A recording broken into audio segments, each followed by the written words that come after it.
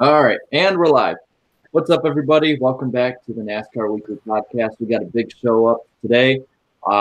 If you haven't already this week, check out my new Devil's Advocate and Missing Rings coming soon.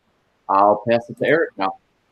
Hey guys, Eric Estepp here. If you were there a couple of hours ago, I tried out the new YouTube Premiere feature, which allows you to kind of like live stream a pre-recorded video. So I did that for Out of the Groove today, and I thought it was a huge success. There was 400 people watching, leaving hilarious comments on the side. I thought that was great. So that's something I'm going to try to do at least from time to time on when new episodes come out. But if you missed it, the episode is up now, and you can still go check it out. I gave you all my Final Four, my round of 8 predictions there. So if you're interested in seeing that, we'll definitely hit on a little bit of that probably tonight. But if you want to hear just my opinion, if you don't care about any of these other people, you can find it right over there for free. No, but anyway, yeah, excited to be here. I'll throw it over to Darian. What's going on, guys? It's your boy Darian Gilliam, aka Black Flags Matter. New upload yesterday, and yes, I did try out that Premiere thing yesterday. I did a championship seasons video on Bobby Labonte's 2001, which is one that is kind of forgotten about. It's not really talked about enough. I mean, he was so dominant, leading 31. I said that wrong. He had the points lead for 31 of the 34 races that year and clinched it and ended up winning it a race early. So make sure to go tune into that. And I don't know. I'm thinking about maybe doing a NASCAR bus for my next video. So you guys just leave suggestions in the chat, and I'll take it into consideration. All right, and we pass to our guests. We'll start with 10 to go. Yo guys, what's up? This is 10 to go. I'm just happy to be here on the show. Look forward to a good one. And been doing countdown videos for a couple of years, kind of dipped out of it for a while, but I'm back now. 10 to go NASCAR, and I'll pass this back to you. And I will then pass it over to Evan. Yeah, I don't really have an intro thing, but thanks for having me on the podcast, guys. If you guys watch any of the iRacing stuff, NASCAR Peak Antifreeze, all that, I do the commentary stuff, so it's tons of fun. And, of course, watch the race stuff on the weekend. So thanks for the invite. No problem. And I think first off, we'll probably just jump into the race we had this past weekend at Kansas. So I don't know who wants to go first with this. What are your guys' thoughts on what we saw this past weekend?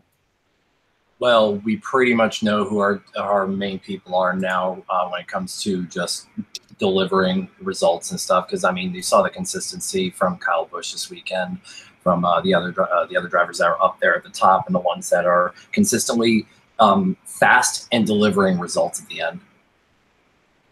I think the mile and a halves always are good at that. They're kind of not the great equalizer, that's Talladega or Daytona, but they are kind of the standard. If you run well at the mile and a halves, you're probably going to run well in the playoffs, and you're probably going to make it to Homestead and possibly have a shot at the championship. So yeah, you're right. We saw a lot of our usual players up at the front. Kevin Harvick was great early, like he was here in the spring. Probably had the race won till he messed up. That allowed Chase Elliott, who's been the second best driver probably on a consistent basis the last few weeks, to step in there. You mentioned Kyle Busch. He was consistent again, still a top 3 guy. I think it was interesting, though, we had a few big names, guys like Truex, I feel like lagged a little further behind than we would have expected. Clint Boyer. These are names I think a lot of people expect. They obviously have already made it deep in these playoffs, but these are guys that, are looking to make that jump into the Final Four. And that's something that, when you look at this weekend at Kansas, maybe a reason to hesitate on them a little bit. But as far as the race goes itself, it was a fun race, decent race. Not a lot happened. I think we only had one yellow that wasn't a stage break. I think it was when Byron blew an engine, I'm pretty sure. That being said, I still felt like there was a pretty good amount of jostling for position. Kansas is one of the few mile-and-a-half tracks on the circuit with more than one lane, and that's, I think, what makes it fun to watch typically. You got comers and goers in a run. It was all right.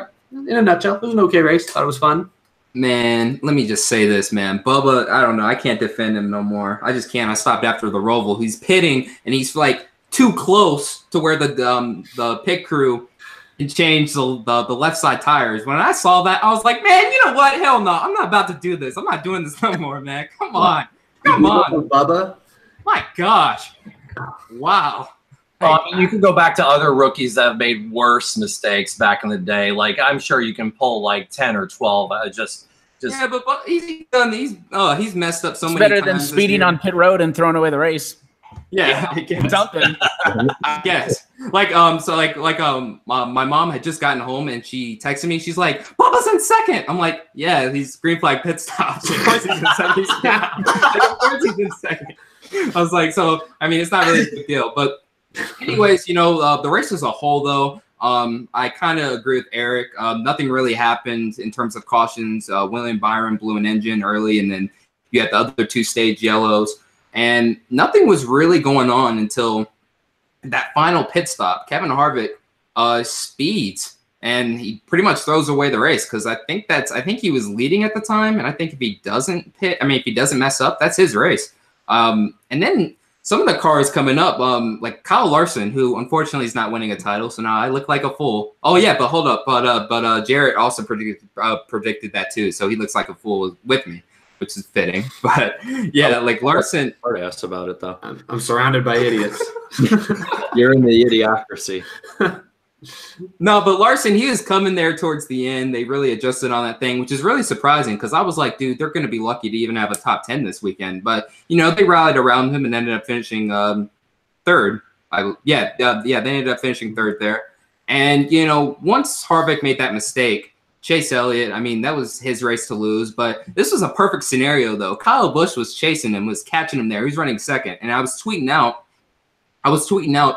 oh, here we go. This is the hero versus the villain. Like, this is perfect. Like, a perfect scenario would have been another Chicagoland finish with between those two. That would have been perfect, in my view. But, once Kyle Busch got to about I want to say 4 or 5 tenths back, like behind him, he really couldn't do anything else. And it was Chase Elliott's race. And now it's starting to begin the whole narrative that Chase Elliott's, he's definitely a title contender there. Yeah, he's a title contender, but like I could see him making the Final Four, but honestly, I don't see him winning the title. So we got to pump the brakes on those a little bit. I mean, you still got to go against Harvick and Busch, and maybe Truex or someone else. Like I don't know if Truex is going to make the Final Four. I don't know. You guys take your pick on that one. But yeah, he still has a lot of guys to go against, but I don't see him like winning the title yet. Though he'll get a title eventually. But overall, I'd give this race, I'd say a 5.5. I think that's fair. Yeah, probably fair. Yeah, I'm around there. Because the start of it, I was sort of back and forth. Flip to the Vikings game, then flip to the Bears game, then flip to the race. It wasn't too, special by any means, but again, it's a race at Kansas. It's not going to be awful for the most part, but it's not going to be at the same time great.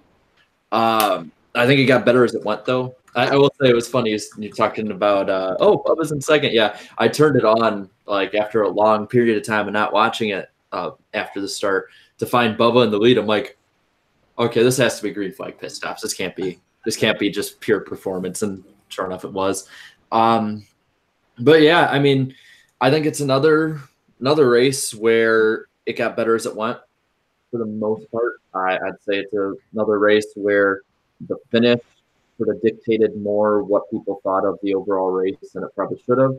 So I'd give it a 6 out of 10. I think it's above average. I don't think it's anything special, though. And I think that people who say the race was horrible, I think it's because you look at the racing we've had the last few months.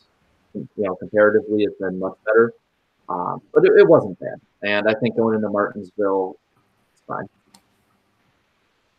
So. Yeah, that's a Martinsville this week as well too. I guess it's kind of perfectly aligns with Kansas. I guess going from a mile and a half to a short track there.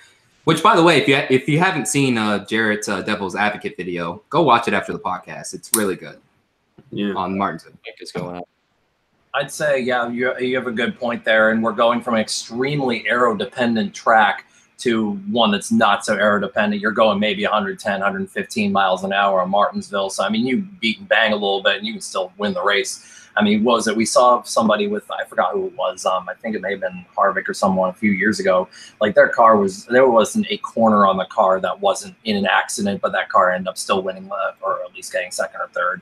And now this track's definitely different from Kansas, where you're going to have more side-by-side. It'll definitely be fun to watch. Whereas Kansas is one of those races that really only somebody who actually is a racing fan can truly, truly appreciate. Evan, what do you think? I agree with that point completely. I missed the start of the race because I was watching the race in Austin, the F1 race. And as someone who was kind of rooting for Vettel this year, that's been tough, but that's a story for another time. But I like the kind of racing where you can have those green flag runs, you have the green flag pit stops, and it's strategy that plays into it. The problem is if it doesn't end like that Kansas race did, where with somebody making a mistake and somebody chasing them down, it's boring. So it's kind of hit or miss because I like the races that go like that. And you mentioned, that's kind of a racetrack that a true race fan can get into. They can be fun to sit down to watch and kind of see how that develops. But if you just kind of tune in like I did halfway through and nothing like we saw at the end happens, now that kind of saved it for a lot of people. If that doesn't happen, though, I think people kind of give it a 2 out of 10. Chase Elliott winning obviously saves it. Yeah, I think one thing that I think is underrated about this race and part of what kept especially the second half entertaining was how close the points battle was for 8th. You had Blaney, who had run so well all day, was up in the top 5, looked like he might actually point his way in, and that was kind of exciting. And then, he started to fall back, and Almirola started to run better. Who was it? It was Truex was hanging in there. You had Boyer running well. Almirola was locked in. I went to Almirola. Who's the other guy who was right there on the bubble? Keselowski, but Boyer was as well. Yeah, Boyer. It was just I thought that was interesting to see, how it would go back and forth, especially to see how Blaney started the day really in a huge hole, somehow dug himself all the way out of it to where he was even with these guys, and then just barely missed it. It was kind of tragic, but it was a tragic ending if you're a Blaney fan, but it was entertaining to me. Yeah, Blaney was interesting. It looked like he had a pretty strong car there in the beginning, but then once we got in those long runs, it seemed like he was kind of pushing it a little too hard. He got into the wall a little bit there, and I was like, oh man, just take it easy. You just have to point your way in at this point. You don't have to win yet, but unfortunately, doesn't make it. I think he treated it like a must-win scenario all throughout the race. When maybe that wasn't the smartest move, he might have been able to point his way in if he finished second or third, because I think he was just overdriving and trying to hang with Harvick and just couldn't.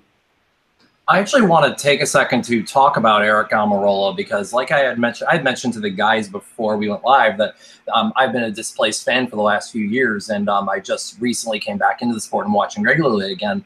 Aric Almirola, from my experience, has always been a driver who sits around 20th, 22nd, 18th in points, right on the cusp of good, but kind of mid-pack. And I come in and I see him in this top-tier equipment doing this well. It's a true testament to how much a team can make a driver just as much as a driver can make a team. And Aric Almirola running this well is a testament to the SHR equipment that we're showing right now. You have, I don't think Kurt Busch made it in, but no, he did. You have all 4 of the SHR teams in the top 8 right now, and Aric Almirola proving he is a driver who's worthy of this top tier equipment because he is a driver who can get results at the end.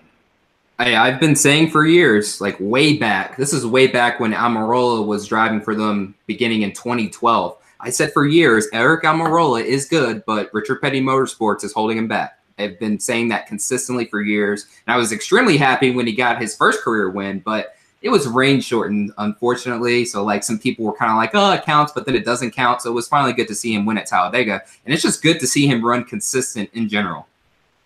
I agree. It is good to see a guy get a top ride and immediately thrive in it. I feel like too often with all of the changing, veteran drivers leaving, young guys taking their place, it took Chase Elliott until this year finally to win a race in Jeff Gordon's car. It's been slow going for a lot of guys switching rides like that. But it's nice to see Aric Almirola step into that car. A few weeks into this season, he was leading laps. That's something we hadn't seen from the 10 or Aric Almirola before. So that's kind of cool. I agree. He's a good story in this round that he's made it this far. Yeah, wasn't the last driver to win in the 10 car Johnny Benson? It was Johnny Benson. Rockingham. I pointed that out on my Twitter right after the win. I looked up that stat, and I'm like, that's a cool stat. I haven't had to post that. 2002, Johnny Benson.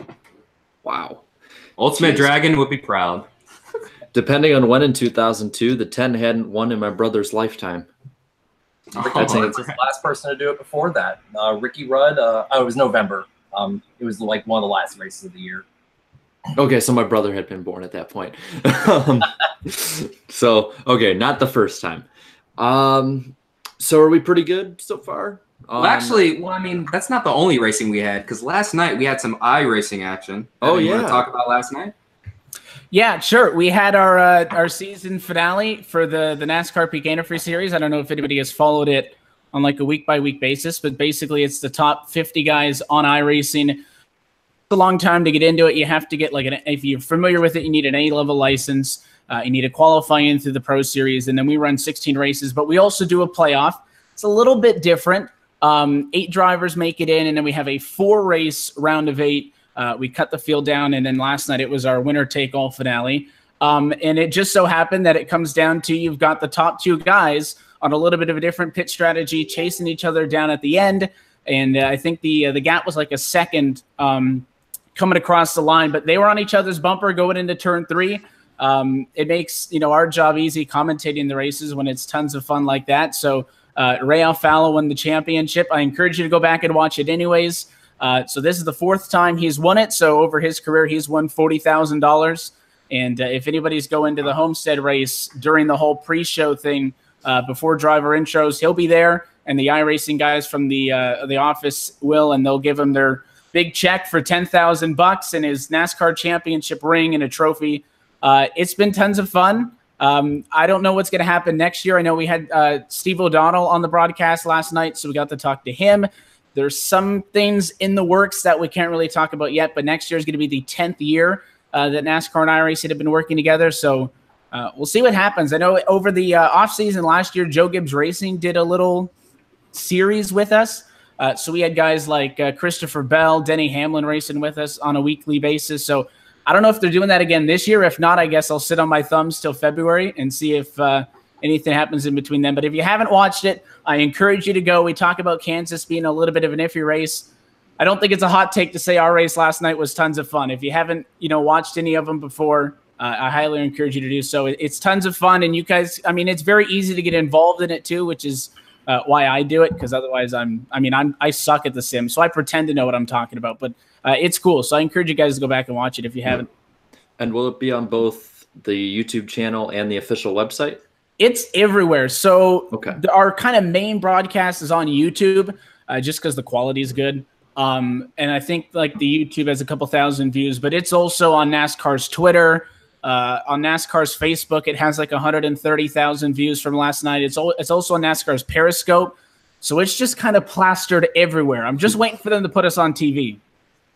Oh, dude, I was saying that in the chat last night. I was sorry to cut you off there, but I was saying that in the chat last night. I'm like, look, if the NASCAR network is ever a thing, put iRacing on TV. You will get a ton of viewership, man. A ton of people will tune in just to watch that. Well, NASCAR really helped out because they were really engaged on the social media side of things. They just share it on Facebook, and it gets like 100,000 views. So, they were very engaged with us last night. Like I said, Steve chatted with us, so I got to talk with him. We've had other people from NASCAR talk with us over the course of the season. So if NASCAR kind of stays up on it, I think it'll expose more people to it, because they were really into it last night, and there were still people tweeting, what is this? I haven't heard of it. So hopefully we kind of drill it into people's heads if they can stay up on it. And like I said, sign us up. We'd love to have it on TV. More exposure, I think, is great. Peak has been our title sponsor now for 4 years. I know they're spending a ton of money now on the Formula One side of things, but that's a partnership that's going to keep going. So we'll see. The series gets bigger and bigger each year. Fantastic how far it's come too in the last couple of years. Because I remember like a few years ago, a lot of people were skeptical, like on Reddit and stuff. But I'm glad to see that's really taken off and becoming as big as it is. Yeah, I think Peak's had a big part of that. When you get a title sponsorship, obviously it kind of adds some legitimacy to it, in all honesty. But the racing's great. That's never an issue. And of course, esports, like everywhere else, are getting a lot bigger too. I think the challenge we have is like all the other esports stuff that you see is really big. It's, first-person shooters or those kind of games where people want to watch that because there's no real-life equivalency to it. So I think there is a challenge to convince people there's real race cars, but come watch our virtual race cars. And I understand that. But, the racing's been great. There's nothing else going on really much in the racing world on a Tuesday night, which is why it works for us. And, we're able to have NASCAR drivers join us from time to time. It's a great time of the week, Tuesday nights. Nothing that I'd rather be doing. I hope they bring me back for a 4th year. We'll see next year. Well, if you want to watch it in any capacity, down in the link or in the description below, there are links both to the iRacing website as well as their YouTube channel. So You don't have any excuse not to watch it, everybody watching. And really quick, so Ray Alfalo won the championship, and is that his 4th championship now in iRacing? It is his 4th. He won way back in 2011 and 2012, and those were his first 2. And that's back when I was watching on YouTube, and I didn't get iRacing to race. I have a wheel, but it's broken, and I haven't really had much of an incentive to fix it. I was watching, and I said, well, I want to do those broadcasts. So I kind of got introduced maybe to sim racing, watching Ray Alfalo win. And then my first year commentating on the series was 3 years ago in 2016. He won his 3rd title, and he won his 4th last night. So he's the only driver to have more than one championship. And the guy that he ended up beating out by 1 spot, Ryan Luza, was our champion last year. He actually won in his rookie season, and he was trying to kind of one-up Ray and be the only other driver not only to win more than one title, but also go back-to-back, and Ray wasn't having much of that. So those guys have healthy competition. We kind of had our own big 4, big 3, if you will, but because we had the playoff format, Matt Busa, who's somebody who's been racing in the series with us since 2013, he got his first ever win at Atlanta a couple weeks ago. That got him into the championship. So it was tons of fun, but Ray Alfalo is the best to ever do it. I mean, it's tight. Don't get me wrong, but I mean, 4 championships. He's got 4 rings now. I don't know if anyone's going to touch that guy. He's got 25 wins in the series, so I think that's 13 higher than anybody else. I mean, Dale Jr. won the first ever race in this series way back in 2010, so his name's on the list of winners, but now Ray's done a great job. And the one thing that, if I can mention, that I don't think a lot of people can really get exposure to, we don't have time on the broadcast to talk about it, and even I don't fully comprehend it. These teams are huge. You can only get so much out of the sim, but I mean, all these teams, they have 3-4 drivers in this series. On top of that, they've got about 4 to 5 other drivers who are racing at an A-class license in iRacing. They just run hundreds of laps on the track the week before, and they've got legitimate telemetry software that they use to build their setups. In the sim itself, they have an actual person acting as a spotter and a crew chief. So, I mean, Ray gets the championship, and it's a tip of the hat to him, but Slip Angle Motorsports is a great operation. They've got dozens of people behind him that 99% of people tuning in will never see. That's incredible. I also have to ask this. I mean, you were talking about Ray Alfalo, 4-time champion and stuff. And in NASCAR, we've seen some guys, get opportunities because they were so good at iRacing. I mean, Ty Majeski comes to mind. I mean, I think he was the best iRacing guy in the entire world, and he got a ride with Majeski car. Yeah. Yeah, is there like anyone currently in that series right now that might be getting looks from like actual teams, or it's kind of like nah? Well, I think Ray needs to, just based on the fact that he's done so good, but he is kind of the older side of things, and it's pushing it. He's not old, but a lot of the people are in their teenage years, later teen years in this series. We had the eNASCAR Ignite series over the course of a couple of months also, and that was kind of more, I think, where NASCAR's looking. That was 13 to 16-year-olds driving, and the driver who won that championship also got $10,000. But the big thing is they were going to get introduced to the NASCAR Drive campaign, so they kind of get in with the executives, and Max Pappas also partnered with us, so he's going to give the driver who won that championship like a one-on-one instructional. But the Pete guy, I mean, you just got to give him a shot. I know when Conti, who was one of our drivers, Michael Conti, who was racing, when he won his championship back in 2014, he got to do one of the Richard Petty driving experience things. I know those cars are limited, so it's not the same thing, but I know Yahoo Sports featured that. It's the cliche that people who aren't a big fan of the sim racing stuff don't like, and I get it. They're very different disciplines. But you put those 4 guys that were in our championship race last night into a real car, let them race for a little bit. I've got no doubt that they can do something. The question is, you need the support behind it, and that's where I'm encouraged based on our conversations with NASCAR this year, how much more is getting put into that. Wouldn't be surprised at all if something like that comes up. All right. See, I watched last night. It was the first race in a while I've watched, and I was really entertained. I don't know if anyone else on here wants to go as far as I will, but I honestly was more entertained with that than most of the Cup race.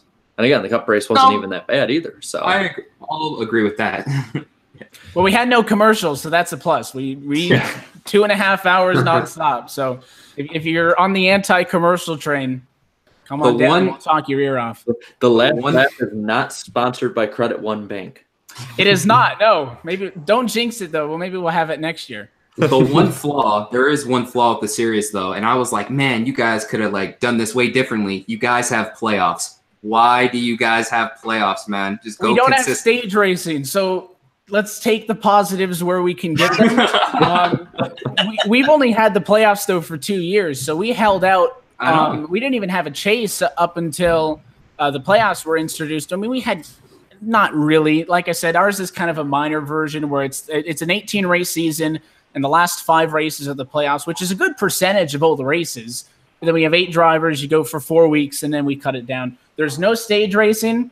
I don't make the rules. I think it's a good format because, like I said, for Matt, who's been racing for 5-6 years now to get his first win and to get a shot at the championship, that's the thing that I like about the playoff format. I think we still had the other 3 drivers who were the best, Ray Alfala and, of course, Ryan Luza. Those were the best guys all year.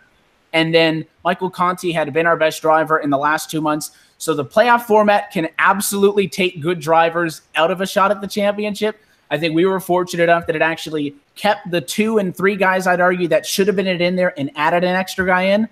So I've got no complaints. But if you don't like the format, if you want to stay like I am, and I don't want stages, but that's not my call. That's well above my pay grade. Please don't have my pay grade.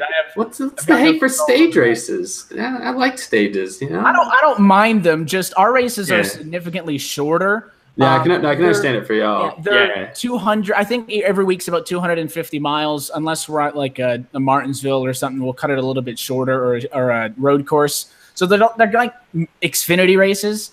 Yeah. If you're doing stages, you wouldn't even be a green flag run through the first 2. So I think we're kind of in a spot where it works not having them. I mean, our race last night barely had any yellows, and I thought it worked out great with the pit strategy and all that. So don't fix it if it's not broken. That's what I would say. But I mean, we're always looking. And when I say we, I mean the guys at NASCAR and iRacing are always working together. I know we announced today that Usain Hamilton, who works with NASCAR, he is the senior manager of racing operations at NASCAR. So he's in the booth calling these races on a week-by-week basis in the tower. He was just named the series director for the NASCAR Peak Antifreeze Series and that eNASCAR Ignite Series that I was talking about.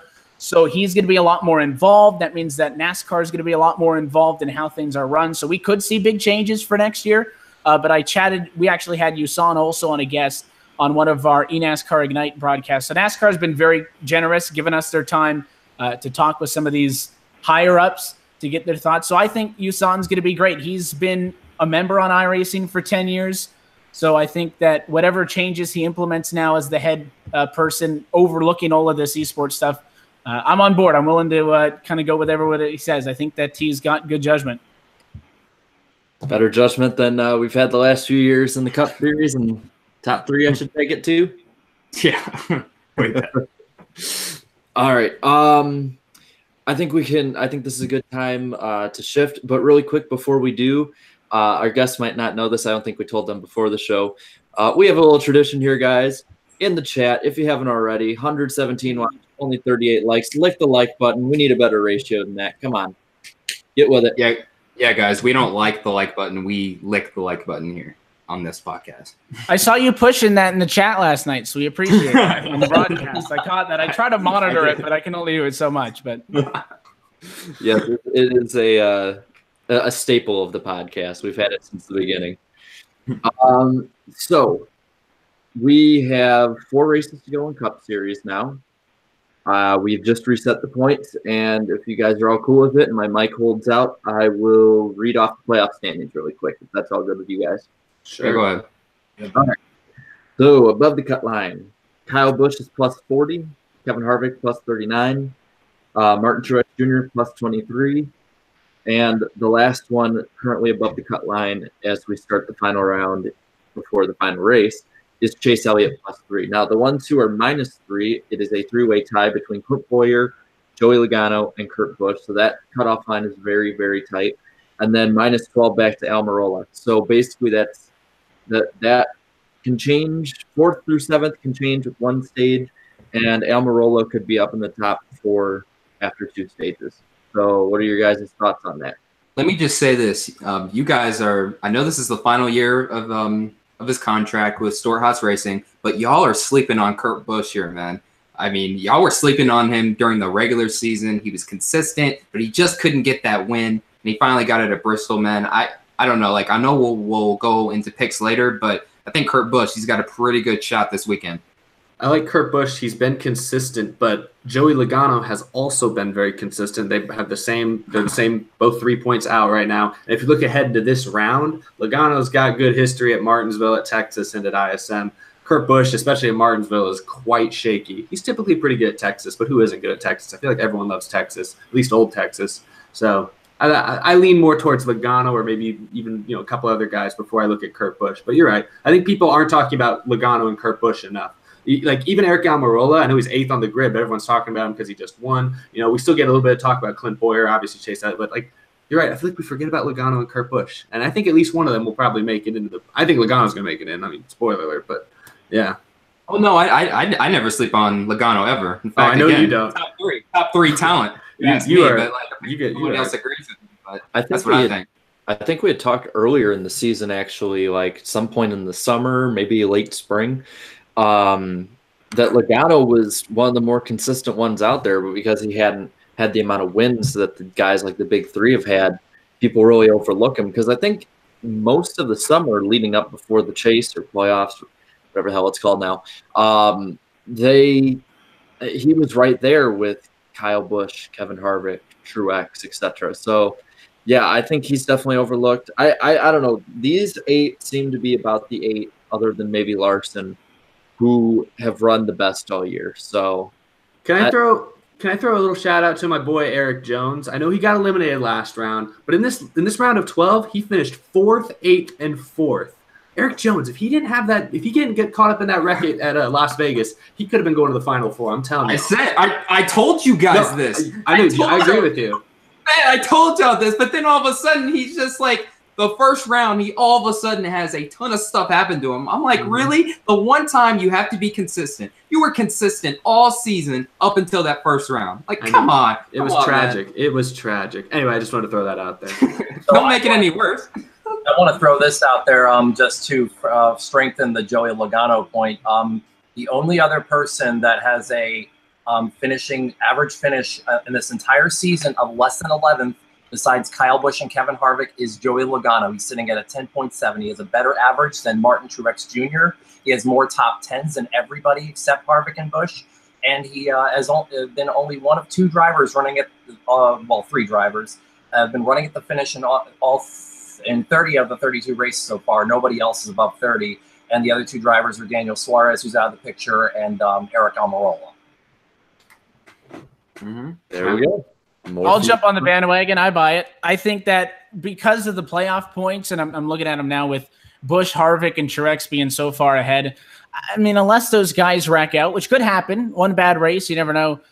I think Logano may be the best of the bottom 5 all season. Momentum's a big thing, so obviously Chase Elliott's going into a racetrack that he likes at Martinsville, but I think over the course of the year, I'd put Joey Logano as the best of the rest, and all you got to do is get to Homestead to get there, so... I mean, yet again, this is why this playoff format, you can call me old school. I just think it's bull. It just doesn't show who the best driver is. I mean, Logano, if we had a consistent point system all season, Logano would probably, I think he was running right around 3rd, top 3, top 5 in the standings. No problem. 4th. He would have been 4th, tied with Kurt Busch and just a little behind Truex. Yeah, see? Yeah. And that's exactly where he is now. 100% agree with you. I was talking about, we were sharing messages a couple of days ago, me and one of the guys on Twitter. I was basically saying this entire point system, not only does it doesn't reward consistency. When you can have 26 fantastic races and just bomb the last 10, you still had 26 consistent races, but now they don't matter anymore because you have to have good 3-race stints all in a row. And then the final race, you have to make that the best you've ever run all year just to win the championship. It doesn't reward the consistency like we saw back in past years before this whole elimination style came into play. So a lot of people are wasting, you know, good cars on pretty much not getting a shot. And another thing is when you change the system every year, and I was talking about this, I've talked about this for years. When you change the system every year, the reward of the system becomes arbitrary because it changes every year. It's like, oh, what are the rules going to be to win this next year? Oh, I have to follow these qualifications to get this reward this year. It just makes it kind of confusing for new fans, and then it just doesn't make it as special when you actually win it because it's not the same thing that you would have won 10 years ago. Jimmy Johnson, back in a couple of years ago when he won the title, had the lowest average finish of anybody who had ever won the title, an average finish below 14th. So just take that into consideration. That's the problem I have with this elimination style playoff. I missed the old playoffs, like the chase. I thought, like, I understand the backlash to the idea in general, and like under this format, you could win the first 35 races, finish second, and not win the championship. So I get that, and listen, it's fun to watch, but I completely agree with the point that to be able to win the championship year, you know, 1 year, and then for it to change the other year. I mean, you have to have polarity between championships. I don't think that it's right that we have to put asterisks next to every couple of years to say, well, this championship was won like this one was won like that. So I get that. I missed the 10-race chase. I thought that was an okay balance. You split it off and you get that. You can make your commercials and you can draw the people in for those final 10 weeks. But at the same time, I think 10 weeks is enough where consistency can prevail while also giving drivers a second chance. You have a cruddy start to the season, you can do something with it. So I thought the 10-race thing was perfect. The playoffs are fun to watch now. I'll admit that. But maybe the purist in me wants to find a middle ground and say I liked it better when it was the 10-race chase. I 100% agree with everything you just said, Evan. That is basically my 100% stance on the playoffs. Yeah, all right, you're my favorite guest we've ever had. Oh, my goodness.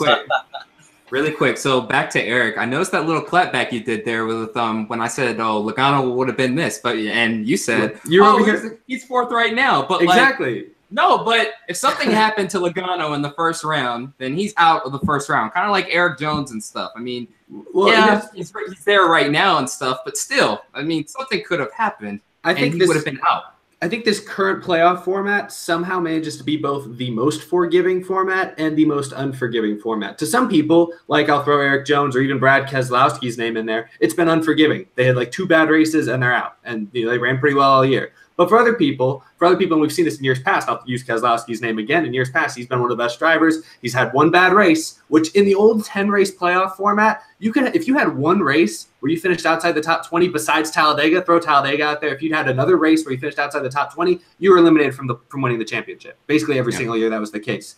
In this current playoff format, you can have a bad race. You know, you can blow an engine one race and win the next race, and you're still locked in. Or I like the current playoff format because of the stages. This is part of why I like stage racing, at least in the Cup Series, is because it rewards bonus points and more than anything rewards playoff points for winning stages and winning races. And I think that's super important because right now, you know, Martin Truex Jr. almost got eliminated this last round because he wrecked at Dover, and I don't remember what happened to him at Talladega, but he didn't run well at Talladega. I don't remember what happened. He just didn't run well. He just had 2 bad finishes in a row, and he almost missed out despite having all those playoff formats. But there you go, 2 bad races in a row, and we're still talking about Martin Truex Jr. as a championship favorite. And that's because I think this current format, better than it did 3 years ago when they first kind of started doing this playoff format, this current version does reward consistency well enough, I think, to appease most fans. Obviously, the old school fans who really like the 2003 and earlier format still aren't fully happy, and I get that. I understand that completely. But I think this current playoff format is the second best one we've had since 2004. I would still say like the 2004 version probably was my favorite, but I think this current one is okay. I agree completely with what you guys said about like how NASCAR needs to stop changing every 5 years. I think that's 100% accurate. I think they need to stick basically with what they have right now for at least the next 5 years. If we get the racing better, if like Gen 7 car comes out and the 1.5 mile racing is really good and fans are coming back just for those races, then sure, we can go back to a simple playoff format and appease the old school fans. But right now, NASCAR needs a couple gimmicks. They need the Roval, they need a few more restrictor plate races, and they need a flashy playoff system to attract viewers these days. That's what they need, and that's what they're doing, I guess. And it's working for now. Once the racing product gets better, I hope maybe they'll change it. We'll see. I'm going to say my favorite instance of the chase was probably when they did what they did in 2007, 2008, where they seeded you based on your number of wins. So they did reward your wins, but they had 12, which is a good amount. If you're in the top 12, you're not necessarily bad. Gives you a second chance to like save your season. And it basically gives you that 10 race. I'm going to quote what one of you said. Gives you that 10 races to show, okay, this is what my season's about. I'm not going to let the first 26 races dictate me. I'm here to win a championship. We saw it with Clint Boyer back in 2007. Came in the chase, never won a race in his life, and then wins the first race, chase opener, ends up winning third, getting third in the final standings, even though he had been kind of like a 5th, 6th, 7th place driver all year.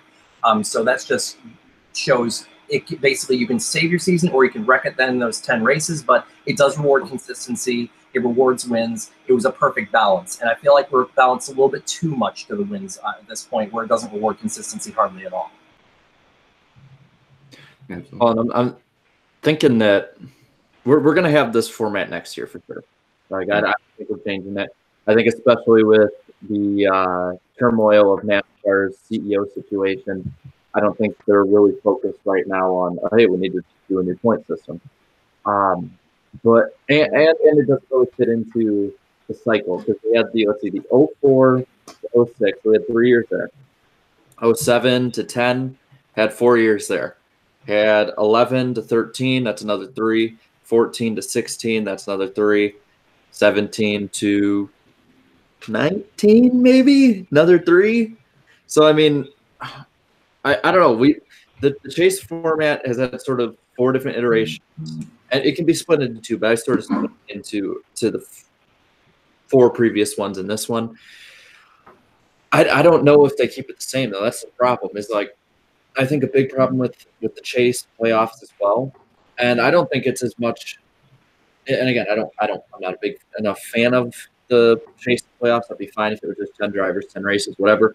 I think that one of the biggest problems that a lot of us neglect to look at is that we really don't have enough time to look at these formats and get comfortable with them. When we're 2 years in already and we're like, well, we don't know. Like, let's change it. Let's change it up. Well, it's just, I think, and on top of that, as I'm saying that, we're already talking when the next change will be. Can you tell me any other major sport of the big 5 sports, NFL, MLB, NHL, NBA? Can you tell me which one of them are we asking with any of those? What are we having the next overhaul for the championship? Well, some people in the NBA want to combine the conferences, but it's just because the East sucks. Yeah, it's a bad idea. Hey, the NBA already has a new playoff thing. They just give it to the Warriors every year. So I guess that's technical. But yeah, therein presents the problem. When you don't even have enough time to think about, oh, that's how this works. Oh, we're changing it again. But therein lies the problem. Yeah, you mentioned NBA. NBA's only had 1 change. NASCAR is now going through 4 cycles, and possibly 5 if you count the original. And therein is basically lies the problem. I actually forgot the point I was trying to make there. I'll come back to it in a minute. But that's basically the issue there. It's just changes every year. Nobody can get used to it. You're not attracting any new fans, and you're kind of driving away the fans who have been with the sport for a while, like myself. But yeah, that's pretty much what I want to say. And also, let me just point this out. We are missing out on some legit points battles, even from this year. Jarrett, tell them the point standings for the Xfinity Series right now. Well, I'll do the because they're close. The Cup isn't as good as the Xfinity. So the Cup, Kyle Busch is ahead of Harvick by 16. I'll preface this because everyone always freaks out every time I talk about it. Yes, I know they would have raced different. It's just a hypothetical. Anyway, Kyle Busch would lead Kevin Harvick by 16 this year. Now the Xfinity, that one's more entertaining. There are 5 drivers currently within a race of the points lead. Christopher Bell, even after the penalty, is up by 8 over Hemrick. Or no, Christopher Bell now is up 8 over Hemrick. They just changed it today on here. 20 back to Justin Allgaier, 28 back to Cole Custer, 30 back to Elliott Sadler. So pretty close. Without playoffs. I'm trying to find I might have deleted it. I made a note on my phone where I copied down. I think I might have deleted it, which I'm kind of upset about now because I'm going to do a video soon on it. Every point system NASCAR has ever had. And don't get me wrong, I don't think this chase playoff system, I don't like it. I don't think it's the smartest one ever. I no way is it the worst system they've ever had. No. Yeah. Like there used to be a system where, and I think this was the 60s, I want to say, where they would reward points based on laps finished. Short track, you get 0.2. Back then, that was an accomplishment. Yeah, good point. But it's like you get 0.25 points a lap for a short track race. That's like 1 mile, you get half a point, and then 0.75 for 1.5 miles to 1 mile, and then like bigger than 2 miles, I think you got like 2 or 3 points a lap or something. I didn't know that. I did not know that. Weird, man. I wish I could find it. I'm really upset that I deleted that notepad because it's really, really weird, but at the same time it's one of those things where it's like it's kind of odd looking back. So in no way is this. They also used to do it off of reward money. Like whoever got the most reward money would get the most points in a race. It was incredibly odd. I don't know. There's nothing really we can do about it other than give our opinions. Let the people in the chat decide what they think about it.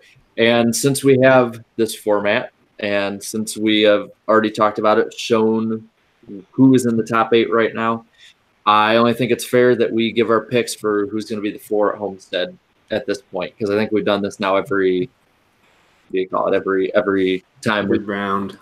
So yeah, that's right. First, who are your guys' picks? I'm pretty sure at least 2 of them are going to be the same for everybody. So what are your guys' picks for the final 4 as my dog is screeching, barking in the background? I'll go first. So I think it's pretty obvious that, 2 of them, they're not in there. Larson, who was my championship pick, based on how he was running before the playoffs started, he's out in the second round, and Jones is out in the first round. So both Kyle Busch and Harvick stay the same. Now, here's my other 2. I'm going to say Kurt Busch and Joey Logano make the final 4. I don't know, I don't know, I kind of was debating, either Chase Elliott or Logano either make it and stuff, but I don't know, yeah, this is the playoffs, but you still have to be somewhat consistent because not everybody can win. So you have to be somewhat. It does reward some consistency, not a whole lot, but some is there. So for that, I got to pick Kurt Busch and Logano, along with Kyle Busch and Kevin Harvick. And did you think about Truex at all? Because that's what made my predictions hard. Is Truex has not been running as well as usual the last few weeks, but he's got a 20-point cushion. No, I thought he was going to be out of the. I mean, it looked like he was going to be out of the round of 12 there for a little bit. I mean, I don't know. I mean, we're going to Martinsville. A lot of stuff happens down there. I mean, Texas and not so much in Phoenix, and it's proven since the playoff format. Since this current playoff format, that a lot of stuff can happen in Phoenix as well. So. No, I didn't really think about Truex, honestly, for the Final 4. Well, I'll say I at least thought about him because, while I don't think he has been running that well, that he's got a 23-point lead already, which I think is significant, and he's decent at some of these tracks coming up. But that being said, I made a video earlier today about my Final 4. Some of y'all in the chat might have already seen it, so I'll go quick. Harvick and Kyle Busch, I think, are good. They're going to be in. They already have almost a whole race worth of points ahead of 5th already, so they're good. 3rd, I think Chase Elliott. I think those 2 wins in this last round were huge. If he didn't get those 2 wins and get those 10 extra points, I probably wouldn't pick him to move on, but those 10 extra points go a long way, in my opinion. So I think Chase Elliott will be the 3rd guy in. And 4th, I'm going with Joey Logano. I kind of want to go out with have one kind of out on a limb pick, and I feel like Logano is that guy because, like we talked about at the beginning, nobody's really been talking about Joey Logano that much this year. He's just kind of quietly been the 3rd or 4th best most consistent car, and every year in the playoffs feels like there's one guy that sneaks his way in on points alone, and Logano could be that guy this year. So Harvick, Busch, Kyle Busch, Elliott, and Joey. Those are my 4. All right, I'll put my 4 in. So Kyle Busch and Kevin Harvick, I think they're too far ahead right now, and I don't see of Chase Elliott, Clint Bowyer, Joey Logano, Kurt Busch, Eric Almirola, I don't see them getting all 3 races with different drivers. So those 2, I think, are mine that are set. I'm going to go Chase Elliott, too. I think he has the hot hand right now. And then I swear I'm not doing this. I've thought about this for a while. I'm not doing this to go along with anyone. But I'm going to put Joey Logano as well for consistency. I think his team is just that little bit better, in my opinion, than Kurt Busch, and I think that Truex is on his way down. I think Almirola's team is a year away, and Bowyer's hot and cold, so I can't trust Bowyer, I don't think, as much as I could trust Logano. 3 weeks from now, I could be completely wrong. So, yeah, that's my picks. Kyle Busch, Kevin Harvick, Chase Elliott, and Joey Logano.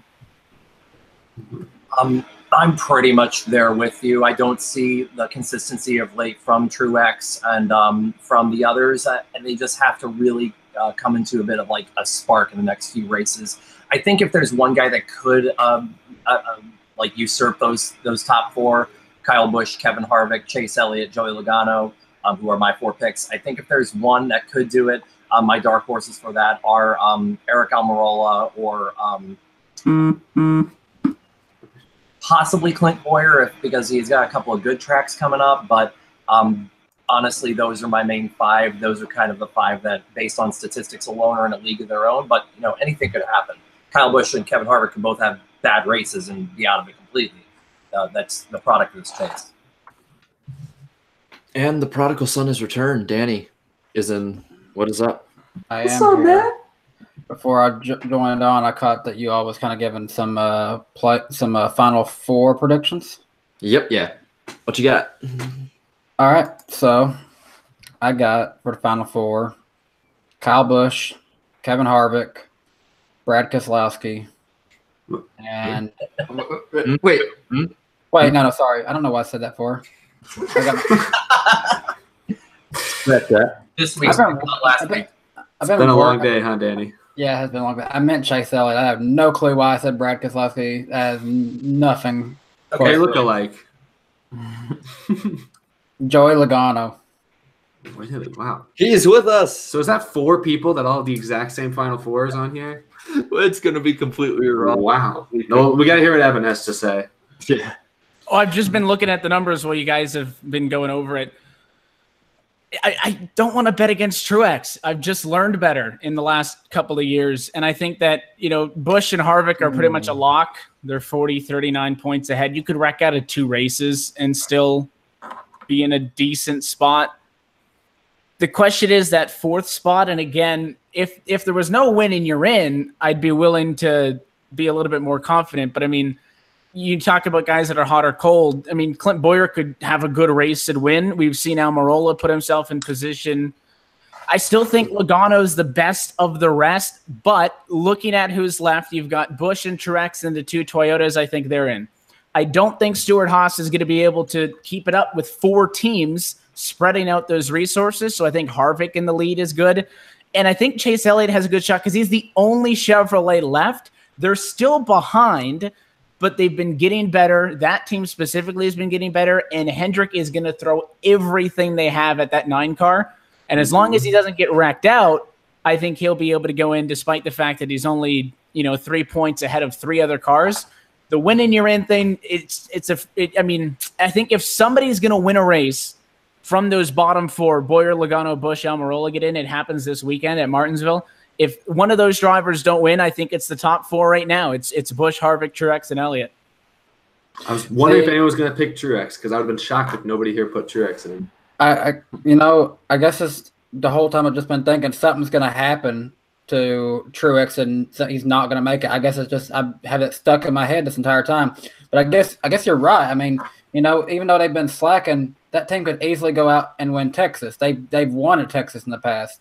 They didn't they even sweep it last year? No, Harvick won it last year, but still, they did win the other Texas race. They could easily go out and get it done there. Yeah, it's possible, but I think right now the way it sits, I'll wait until actual predictions to confirm it or not. But I mean, looking at it right now, could easily see Elliott, Truex, and Harvick winning the next 3 races, and Kyle Busch should be locked. Well, and here's something that I think a lot of us are sort of neglecting to look at is we're sort of treating Phoenix, ISM, whatever you want to call it, as the Phoenix ISM we've had since 2011, late 2011. We had a new configuration. While it's not that much different, it still throws that little bit of a monkey wrench into the overall plans for all the crew chiefs, for all the drivers. Could that be a race that maybe we're overlooking as a wild card race?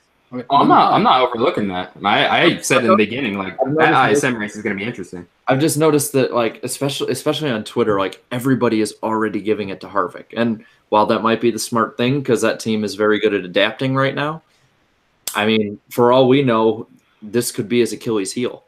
And if he doesn't win those 2 races before, then maybe he struggled. Like, look at 2014. He had to win that race because he struggled at Martinsville. He crashed out. What happens if that happens now and suddenly he goes from 39 above to 9 above with 2 races left, and now that track is not his bread and butter anymore. So, and that track in the past couple of years, we've seen drivers that would be ordinarily overlooked, be the ones to be the biggest people there. Matt Kenseth won last year out of the playoffs, and then 2 years before that, Alex Bowman just so supposed to just be there. Was looking like he could win the race. So, anything's possible there. And then Dale Jr. won in 15, he was already winning. Yeah. Yep.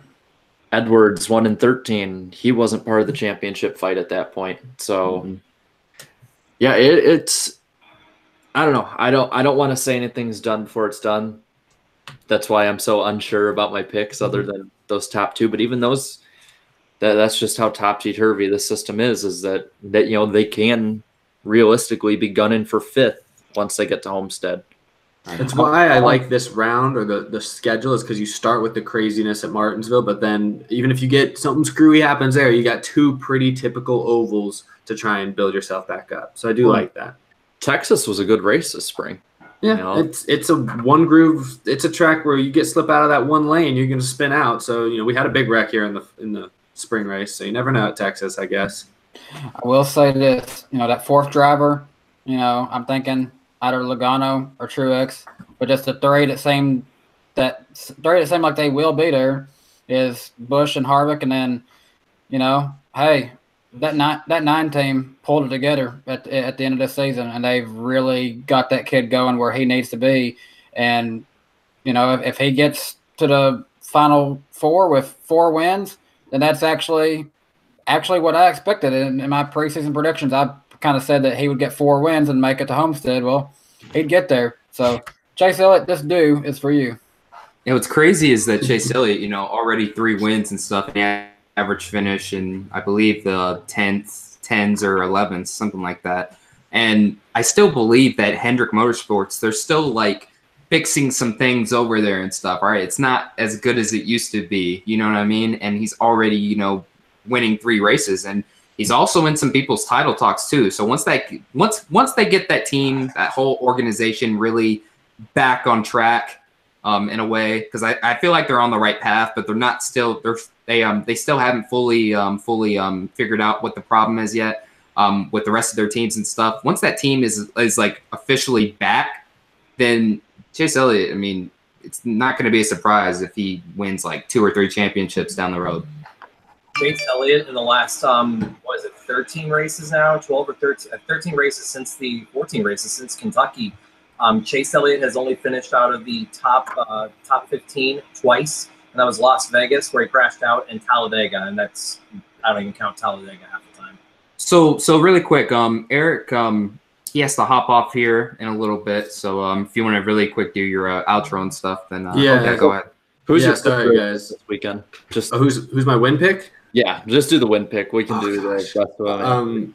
For Martinsville, I'm gonna say Chase. I think Chase wins 2 in a row, 3 out of 4. I think he does it.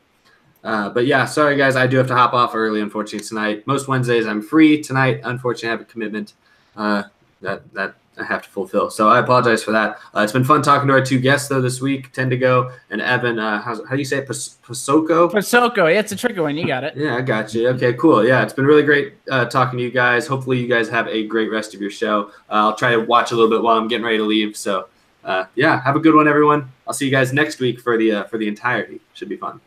All right. Later. Bye, Eric. Just wait for him to go, and now we can talk bad about him. All right. No, so actually, here's what we did. I just had him do the first half, and I got here for the second half, so I'm tagging in. It's like a relay race of podcasting. Yeah, should we just hop on into picks really quick, and then we can just go into some of the different news that's popped up? this week? Yeah, there hasn't really. Wow, this is the quickest we've hopped into picks. There hasn't been any news really this week, has there? I mean, there's been a little bit, but it's nothing that really is Nothing like major. we do our noteworthy news before our picks, and there's really nothing super noteworthy. So, for our guests, really quick, what we do each week is we pick who's going to suck, who's an underdog, and then who's going to win. Who you want me to just go to first, or who wants to go first? I'm cool if you go first. Okay. All right. My pick for who's going to suck, because I am a daily watcher of Out of the Groove. Shameless plug. My pick for who's going to suck based on his past at Martinsville is Kurt Busch. I think Kurt Busch is going to struggle in this race, and I think it's going to make the rest of this round a must-win. Not disrespect. I can't believe you really just said that, dude. Wow. Okay. Anyways. So my who's gonna suck pick. I have to say Eric Almirola here. I don't know. Martinsville hasn't really necessarily been his place, I guess. Maybe that's because he was running in not the best equipment before, but I don't know. Eric Almirola at Martinsville this week, I don't think he'll crash out, but I think he'll probably get around let's say maybe like a top 15 at least, something like that. I don't know. Like, even though he's driving in storehouse equipment, I don't know about this weekend though. Okay, for mine, I'm going to also say a Stewart-Haas driver, but probably the last one you'd expect. It's actually a guy who won here in the spring. We've got different circumstances coming into this weekend, and motors on the line, and way different weather-wise for sure. When we was there last time, it was like 30-something degrees, snow on the ground, and this time around, it's it's chilly, not near as it was, so you're gonna have a little bit different track conditions. So I'm not going to see Clint Boyer having as good of a run as he did last time, obviously. All right, so well, which one of you guys want to go next? I'm still kind of thinking on mine, but I mean, I can just throw something out there because I'm just trying to think of statistics and who just has the worst overall history of Martinsville. And considering the circumstances, even though his past at Martinsville isn't the worst in the world, it's actually pretty good. I'm going to go out on a bit of a limb and say Martin Truex for who's going to suck this week. I don't necessarily think he's going to suck. I just think with all the things that have, just come up in the last few weeks, morale's down, and his performance has not been as good lately, I'm just going to say that he might stick to how he's been running the last few weeks. Martin Truex maybe will finish in the top 20, but not in the top 10. See, he was almost my pick, and the only reason I didn't do that is just because I considered, he's never got a short track race win. That's something to always consider with him. But I remembered how he did in the fall race last year because I was at that one. I mean, he got second in that one, so that was the biggest reason I didn't want to go with him. I'm going to pony back on that. I'm going to go with Truex also. I was just looking at his numbers because I was curious. He has an average finish at Martinsville nearly at 20th, and he's hit or miss. I mean, he finished 4th and 2nd in the last 2 races. It's either he's a top 5 car or he's 20th. And I think that he's still in my championship 4, but I think it's going to be one of those 20th races. All right. Now, since we all have our sucky picks, let's do our underdogs. Now, I'm going to cheat here because of how this guy's been doing all year. I'm going to cheat because I know that technically if this was any other year, really, he wouldn't be an underdog. Based on the numbers, career-wise, and based off of how poorly he's been this year, I think you all know where I'm going with this. My underdog for a win this week would be Jimmy Johnson. No, it's still crazy. It's just crazy. It's crazy that he's an underdog, but I mean, even in their careers, Earnhardt and Petty were underdogs. Gordon was an underdog at one point. I mean, 2015 when he won, that was an underdog win. So I say, why not Johnson as an underdog? This might be the weekend where he gets that win and can make it a perfect streak with Chad Knaus of winning every year they're together. I think this is his last best shot at a win with Knaus. Okay. I don't know. I mean, Johnson. Yeah, don't get me wrong. He's Martinsville, man. It's Martinsville and Jimmy Johnson. You know what? I mean, it's just it's either here, he can't win anywhere. It's here in Dover. I mean, it's either. I mean, man, it's just a toss up between Hamlin and Johnson for me. Hamlin, he has had his moments this season, but for the most part, this has really been his worst season ever, which is, I guess, it's saying a lot because even though he's made the playoffs, it's still his worst season. That's how good he's been.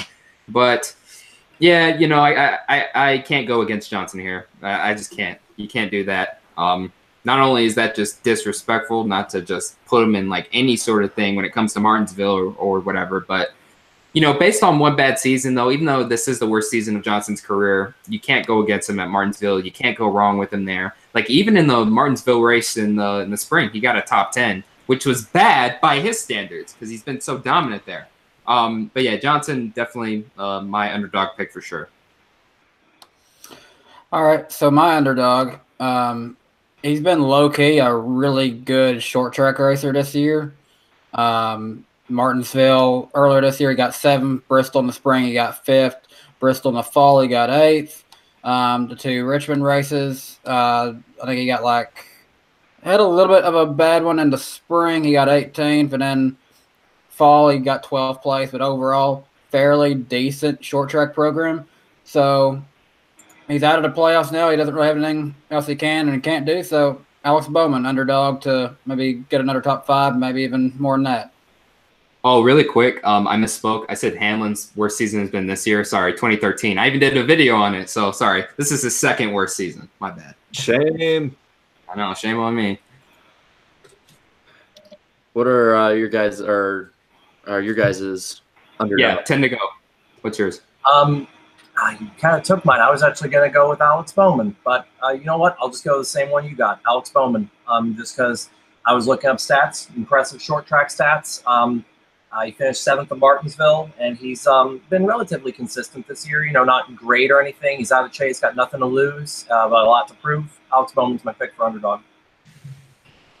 I've been looking at numbers, kind of trying to think through this one. I wanted to say Kurt Busch just because he hasn't been good at Martinsville, so why not? Just go out there and have a good race. I mean, nothing's stopping him from doing it. They've got the resources. I think everyone's going to have one race that clicks. I was going to say Busch. I'm not going to. I was going to even say as well that you could consider some other drivers, but I have to agree with Jimmy Johnson. You can't not say him at Martinsville. That's a racetrack where some of those little things that maybe Hendrick and Chevy's been behind on this year aren't as big of a factor. And I would not at all be surprised if he's up there specifically this week at Martinsville. And it's weird. I agree with you guys. You can't call Jimmy Johnson an underdog, right? I don't think anyone's really talking about him. So I'll be the boring one to go with the group, and I'll agree with the 48. And real quick, one driver, it just dawned on me. So, I'm going to pick for Eric. No, he didn't say an underdog. I'm going to pick for Eric's underdog. Eric's underdog is AJ Allmendinger. That dude actually ran really well here in the spring. No, I don't care. He beats himself everywhere he goes. No way. Not even an underdog. I don't care. No. Just don't do it. No, I don't want AJ Allmendinger to win this weekend just to make Darian mad. Well, I'm not going to get mad if he wins. Hell, I picked Suarez to win Talladega. I mean, you can wish him to win all you like, but I mean, it's not going to happen. I mean, he's not even going to finish in the top 20. Come on now. Just watch Ryan Newman win. Just watch that happen. I could see that. I think that's a way better. He has a way better shot than Allmendinger. I didn't say he's going to win. I just said he's going to run pretty good. No, but then Jarrett's all like, "Oh, I hope he wins," just to trigger Darian there. I'm not above saying that. I'm gonna look really quick. I do have another good one though. I'm just not going to say it because I already picked mine. Just kidding. I didn't pick for Eric. Don't take that literally. And I picked AJ Allmendinger finished 8th in the last race here. Ooh. Well, for Mr. Oh, he's not going to even finish in the top 20. And if I recall, he was running more or less third, majority that day.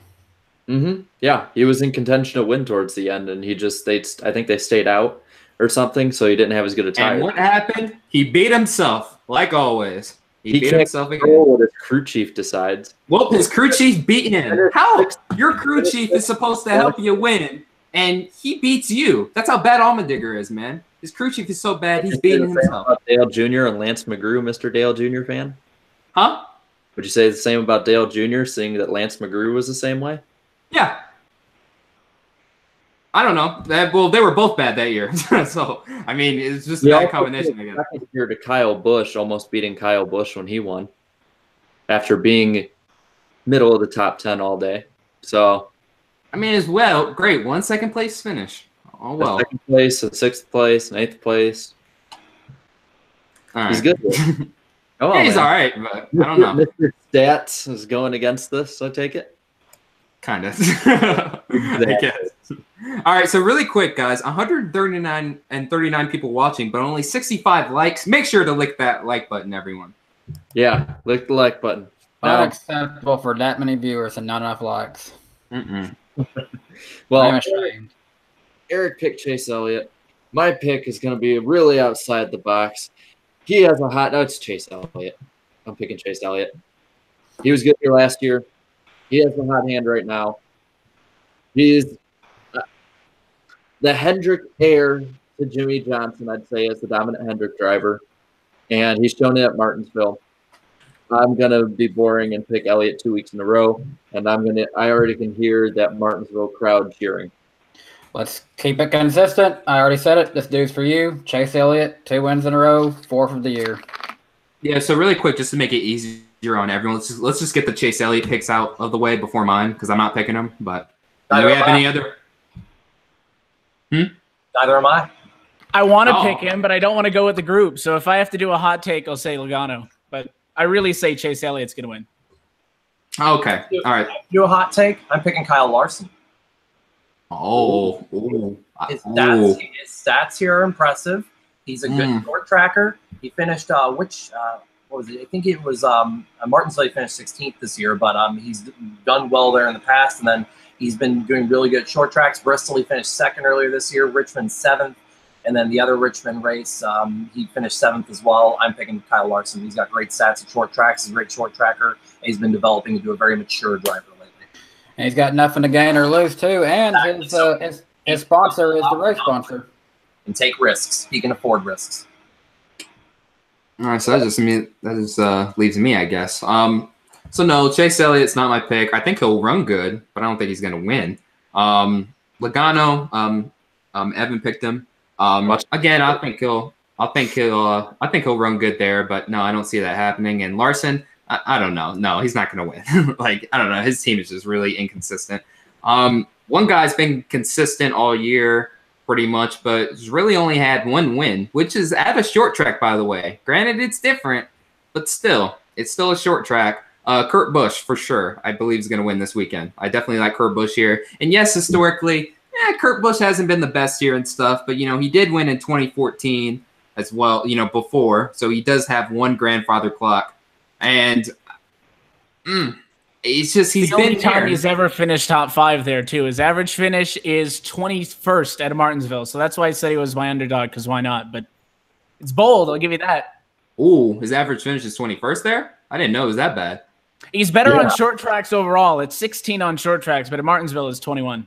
You know what? I'll still take the gamble because that's how consistent he's been all year. Back out now. We've got it on tape. Yeah, I know. Yeah. I can't. Even if I wanted to, which I wasn't, but even if I wanted to, it's too late anyways. So are you at least willing to admit my pick of him possibly sucking this weekend is not as dumb as you first thought? No, it's still dumb because he's been consistent. Okay. Just want to know. Y'all probably just jinxed him too. Oh God, yeah, I'm known for that actually. I've been known to jinx a lot of drivers. He picked Chase Elliott once, and now he thinks he's Nostradamus. Hey, no, I didn't. I just made a video about it. That's it. I made a video about it. That's all I did. Yeah. Does Black Flags matter? I was right. I was right. Show off. Really quick, Danny, you weren't here when we talked about it. Maybe you were listening. I hope not, because I like the surprise. Do you know whose birthday this coming Monday will be? If he were still alive? Dale? I don't know. Bob Ross. And do you know where Bob Ross is born from? Where? Daytona Beach, Florida. That's See that he is Eric's great grandfather. Yeah, there you go. We have a running joke that Eric is Bob Ross. The chat always says it. So it's funny when he wears a Bob Ross shirt on his Out of the Groove episodes. Birthday's 1 week apart from mine. Mine was last Monday. Thing is, I have no clue how tall Bob Ross was because Eric is like 6'7" or something like that. Yeah, he was eye to eye with Chewbacca when he met him. So seriously, he showed us the picture. So we should get into news. What news should we go over? Because there's no really bombshell things. Yeah, there was. Justin, I was about to say Justin Allgaier. Spencer Gallagher retires. Oh, yeah. That's right. We forgot about that. And I do have some insight in that. I don't know if it's true or not. So I was working the Senators Cup this weekend, and there were some pretty high up guys at the Speedway who were sitting right next to me and stuff while I was helping write typing up some press releases. And basically the whole general consensus is that Spencer Gallagher retired was the reason he retired was he was going to get busted again for whatever he was busted for the first time. They didn't know what it was, but that was a rumor that was going around. And these are some pretty high up guys that were saying this at the Speedway. So I don't know if it was that, though. I don't have any proof, but I'm just saying there was some talk with that. But if not, Spencer Gallagher leaving now, I mean, his dad owns the team and stuff, and I feel like he'll definitely have a role, he'll definitely have a major role in helping that team's Xfinity Series program move up. And that team is actually, I mean, they're pretty good. You know, they've had some different drivers in this season. They helped get Spencer Gallagher into the playoffs before he was busted. And then also, guys like Chase Elliott, Alex Bowman have ran in the top 5 in those cars. Granted, yes, they are Cup guys, but still, that team has to be somewhat good to even be up there, to even have a shot up there. So, you know, I'm really looking at the options here. And there was something on Twitter on Monday, yesterday, saying that, what was it saying? Oh, it was saying that John Hunter Nemechek could be a top candidate in that 23 ride for 2019. And Chastain in the 42, right? Wasn't that one going on too? Yeah, that's what they're working on. Nathan CX755 asked when the next missing rings was. I'll just say this. If anyone in there knows my birthday, you'll probably know who it is. And for anyone here who might know my birthday, don't tell them on live and everything. I don't know why, but for some reason my thing keeps losing connection every now and again. Yeah, it was roboting earlier. My mic was having problems too. Oh, real quick, I did have that. If we're talking about news and stuff, you know, there's not much of NASCAR news, but you know, we're still a sports-related show in a way. If a lot of y'all, few of y'all who follow my channel are probably wrestling fans. Joe Anawai, former football player for Georgia Tech University, big star over there, turned WWE superstar Roman Reigns. He announced on Monday that he had to step away from wrestling and actually vacate his role as the Universal Champion over there because he found out that his leukemia is back. So, Joe Anawai, we have you in our thoughts. Speedy recovery, we hope. Really quick, there are 40 cars, full field, entered this weekend at Martinsville.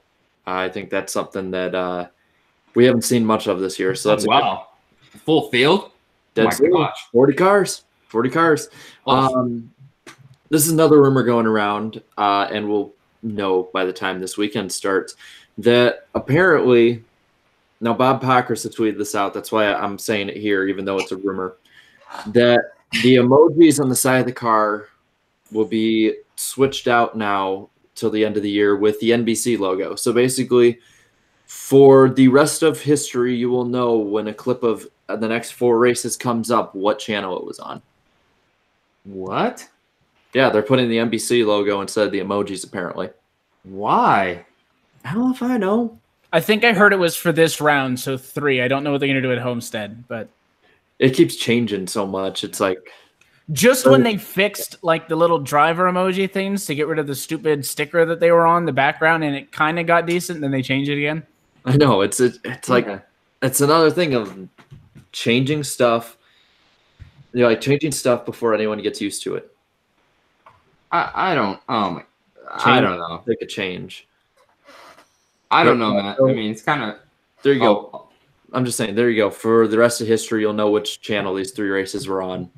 I don't know. It's just fitting. You know, NASCAR changes its point system like pretty much on a whim and all the rules and stuff. So might as well be consistent in that regard and change the white emojis and change the emojis up. I don't know. It's like, yeah, I mean, Evan pretty much said it. You finally got it fixed with the whole, you know, white box thing. Then all of a sudden you just change them out for the NBC logo. I don't really understand it. Maybe it's a whole TV deal. Maybe they just really want to promote, like, hey, you know, like NBC, you know, shout out to NBC, I guess, for, you know, broadcasting the races. I don't know. Other than that, that's the only thing I can think of. I really don't know why. Like, are we going to have Fox emojis once Fox takes over in 2019? Oh, probably. God, I hope not. I mean, I think they're trying to sell that as a sponsor place starting next year because the contingencies are going to be gone sooner or later. Those logos will look nice and big when they get the numbers of the cars on the quarter panel. That's what I'm waiting for. Yeah, see, that's one thing. They've been trying that out in the K&N series. They've been trying out the, you know, getting your sponsor on the biggest part of the side and then the number just being in the back. Honestly, you see other racing series doing that across the world. I'm honestly kind of okay with the idea. I know it's not traditional, but I like it. That's just me personally. I think it looks cool. It's different. Like the contingencies have been there forever. It's just kind of like what you expect, but you can notice there's a lot less now because it's no longer done through NASCAR. That's a team now who sells their contingency space. I think the cars look good with the numbers on the quarter panels. I don't think it's happening within the next year, but this whole idea is they're trying to see how much is that small piece of sponsorship worth. You could have more than just one company on the side of the car there. You might have a few on that door once the number's gone. Yeah, I'm right there with you. In a lot of sponsors, you can get a lot more space, a lot more visibility right there. And, you know, it's not unusual. It's not like it'd be weird. I mean, I've seen a lot of dirt late models do it that way. I won't be one of those stickler old purists. I'm not for it, but I will say if they want to do it, they should leave it as an option. I don't think they should mandate it. Yeah, I'm right there with you. I don't know, NASCAR is its own dictatorship. Like, I mean, is it kind of like the whole race team alliance? That's the group who's doing it. So I guess it's kind of voluntary now if you're in that group. But I think the idea is, I mean, it would be a team by team basis when it happens. But I don't know how long this trial period's going to go on for. And the thing is, it's like as stupid as this sounds, because I'm not for it, but I'm not going to like lose my mind over it. I found out this week just by saying something different about Martinsville racing that NASCAR fans will freak out about anything. Yeah, absolutely. Like the fact that NASCAR is going to have to hedge their bets on this because the fans are going to freak out because the numbers are in different places. Like, don't get me wrong, I'm not for it. I really would rather it stay like this. But I can live with it. Yeah, it's not going to kill me. But I know there's a bunch of fans. Dale were here, we wouldn't be doing this. I beg to differ. That means more money. I think Dale wouldn't mind it. You're going to have that in the comments. It doesn't matter what Dale would or wouldn't want. That's irrelevant to this conversation. The problem is like you're going to have all these fans, and you're going to have a bunch of new fans too that just jump on that bandwagon. Listen, like I said, I'm not for it. You know, I think that's pretty clear from what I've said. But if drivers want to do it, let them do it. They're paying the millions of dollars to put those cars on the track. The drivers are, you know, even though it's safer, still putting themselves in danger for our amusement. Why not? If they want to, let them do it. I'm not for it, but it doesn't matter really what I think. Most likely they're not going to, so we have nothing to worry about. I don't know. I mean, they said when they announced the chase, oh, it would never be called the playoff format. And look what happened. Here we are. Then again, and a drug and a oxycodone usage later that we know. Yeah. We'll say this: I never really expected to see that sponsor behind the roof number, so anything's possible. Yeah. So speaking of sponsors, another rumor that's been going around, I think Bob Pockers also tweeted about this, is that McDonald's reportedly is going to spend more races and money on the 42 car than they are on the 1 car. Good. Any thoughts on that? It's smart. I mean, Larson's one of the rising stars in this league right now in the sport. Don't get me wrong. Jamie McMurray's been pretty decent. He's a very serviceable driver. But if you're gonna put your money into a driver and a team here, that 42 team looks like it'll be the right way to go. Like, honestly, I kind of always thought that the only reason McMurray had that sponsor was because Big Mac, Jamie Mac. You know what I mean? So it's like it's kind of a gimmick thing. It's funny you bring that up because literally the 2010 season, McDonald's wasn't sponsoring anybody. They had just kind of left their deal with Richard Petty Motorsports, I think. And Jamie McMurray, when he won the 2010 Daytona 500, his only sponsor lined up was Bass Pro Shops. He had nothing else. And then literally when he won that race, they asked him, what are you going to do next? And I don't know if he just said this because he meant it or if there was like some talk that made this. A Big Mac. Yeah, he said, I'm going to go get a Big Mac. And it's like, Jamie McMurray going to go get a Big Mac. And it's like, whoever was at McDonald's, they saw that. And he's like, this is perfect. Let's get back in it. Let's go with this guy. And then the next week, McDonald's was on the car. And then literally the next season, he has his worst season ever. Well, what I'm thinking, is this basically just, especially with his sponsorship, pretty loyal to him, is this just like the final confirmation we really need that Kurt Busch is going to the 1 car? Is that Monster is going to take over sponsoring those races instead? Yeah. I mean, I'm just thinking Monster probably will do the majority of the races. So McDonald's won't have that need to do the majority of the races. So they'll go over, fulfill their obligation with Chip Ganassi and get, Chip Ganassi Racing. I could easily see Monster doing a majority of Kurt's races, but then someone like Credit One and DC Solar picking up a few too. Yeah, I could see that. And honestly, wow, we haven't talked about Kurt Busch to the 1 in quite a while. I mean, there was a lot of rumors going on during the summer. There's still so many unconfirmed things. It's unconfirmed that he's going to the 1. It's unconfirmed that Truex is even going to the 19. As of now, Truex doesn't have a ride officially. Yeah, no, it's not official yet and stuff. But I'm really looking forward to seeing what Kurt Busch can do with that car. I mean, I've said it time and time again. I still think Ganassi's holding back Larson to his full potential and stuff. Don't get me wrong. Like, Larson's he's good and stuff. But I mean, he's definitely like raising that team up and stuff. And honestly, Ganassi's, they're not that bad, but still, I mean, there are some certain guys who like, okay, they're going to be a champion someday. And Larson's one of those guys. Kurt Busch is really going to be interesting to see if he can put that team in the playoffs. I mean, with McMurray this year, it's been bad. It's just been bad this year. And I'd say if Kurt Busch can make the playoffs, that'll be considered a good season for that team to be there. Even if they're knocked out of the first round, even if they just get one lucky win at, like, let's say at a Daytona or a Talladega, and they just suck for the rest of the season, and if they still get in, it's still good because, I mean, at least they're there. Wasn't it rumored that like Busch has contracted to Monster Energy, and that if Monster Energy or Kurt Busch goes, Monster Energy goes with them? So going with that, I forgot where I heard that, but so if Monster Energy is saying they're going to the 1, I think there's a high chance that Kurt Busch might be going to the 1 as well. I know we've not heard much on it in a while, but those are my thoughts. I do think Kurt Busch will probably end up in the 1. Let's just basically think about something real quick. We've seen Busch Beer on a couple of the Stewart-Haas cars this year. Lost opportunity to never have a chance for Kurt Busch to drive a Busch car. Oh, yeah, I just thought about that. That's an opportunity. Like McDonald's and McMurray and his crew chief, by the way, Matt McCall.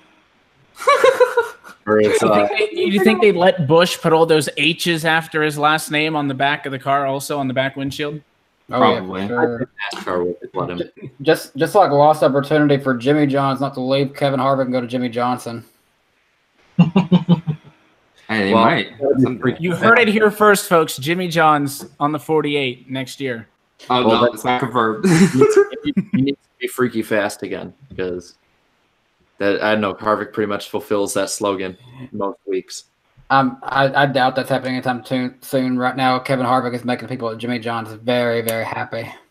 Oh, yeah. Absolutely. Yeah, and plus, what is it? The rumor that Johnson either will get Gatorade or Red Bull based on the rumors, which I have to ask, where did those rumors even come from? Does like anyone Gatorade.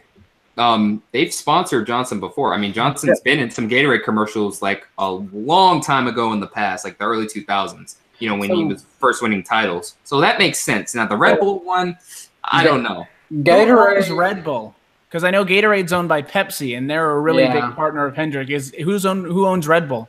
I'll look it up real quick. Is Red Bull just their own corporation? I think Red Bull's their own, but I think they may have a partnership.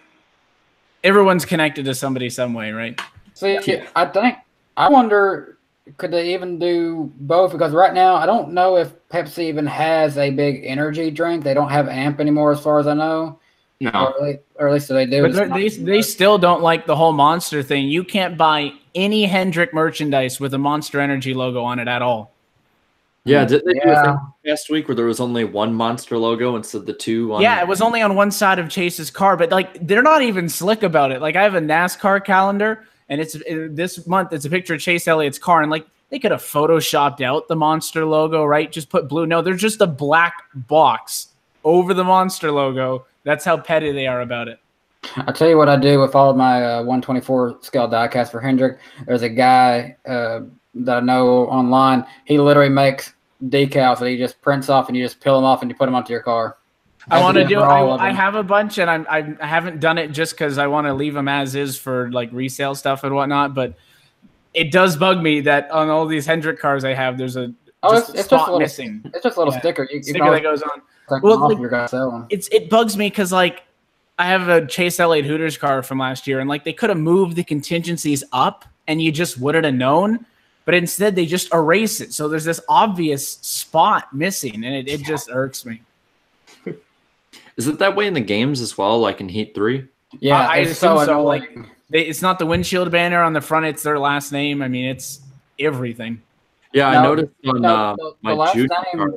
They make them exactly how they make the diecast. The last name is on the back, and it's just blank in the front. Yeah, I noticed that in my junior diecast when that was the Mountain Dew one. It's like, that's odd. Like, why is his name and why is the Monster thing not here? Why is it just black? And I'm like, oh, because isn't Monster owned by like Coca-Cola or something? I think they're their own. I'm not sure. Well, Carnation put that's not. How can it not be fully owned? There's just more than one owner, apparently. Carnation would know.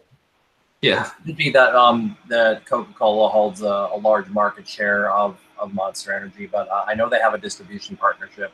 I used to work in a gas station, so they would always distribute the Coke vendor. Okay.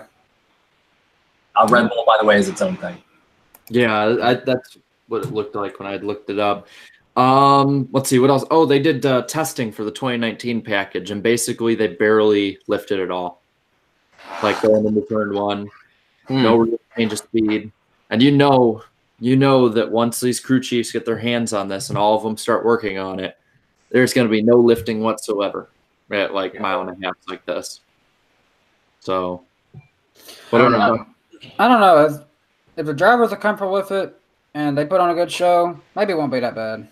I'm not that optimistic. I don't know. Yeah, I have to kind of side with Jarrett here, man. I mean, these crew chiefs, I mean, they're just so smart. NASCAR underestimates these crew chiefs all the time, and these teams, like, I mean, they're not idiots, obviously. They're building, like, freaking, like, amazing machines out here going, like, 200 miles an hour, and just the aerodynamics is just off the charts. I mean, once these crew chiefs get it figured out, I don't know. Hopefully, it's not, like, just single-file racing and stuff, but only, like, a little bit slower. Like, I just hope that's not the case, but I don't know. I'm just not sure. Like usually, I mean, I'd like to be positive on this, but with NASCAR's track record as of recently, it's hard to. The racing's been better the last couple of years, though, but with something like that, it just feels like if they're slower, it takes out a lot of the variables of racing, which might not make for the best shows in the world. someone in the chat just asked, you guys like the Supra, and it just made me start thinking. Honestly, the Supra, as far as it goes in NASCAR, it looks just the same as the Camry. Just the front is a little bit different. Like it's just little changes on the NASCAR version of it. But as far as the straight version of the Supra, looks like it's gonna be a great car. But I'm so bummed. Y'all know that I work for a Toyota dealer. That's gonna be a showroom only car. I'll never get to test drive it. What? Oh man. Yeah, it's not bad. I remember when it was first announced, fans like lost their minds again, like always. Whenever something's announced or whatever, they just freaking go berserk. Not all NASCAR fans, but some do. Most. I don't know. Most. I'd agree with that. There's a lot of time in between races, so you need to have something to do to keep you busy. Complaining always fits that. Yeah. Why do you think we have a 2-hour show every Wednesday night? We just complain. Just rename it from NASCAR Weekly Podcast to Four Guys Complain. Four guys with guests. Four guys complain with guests. Okay, other news. So came out. We talked about it last week. This book came out.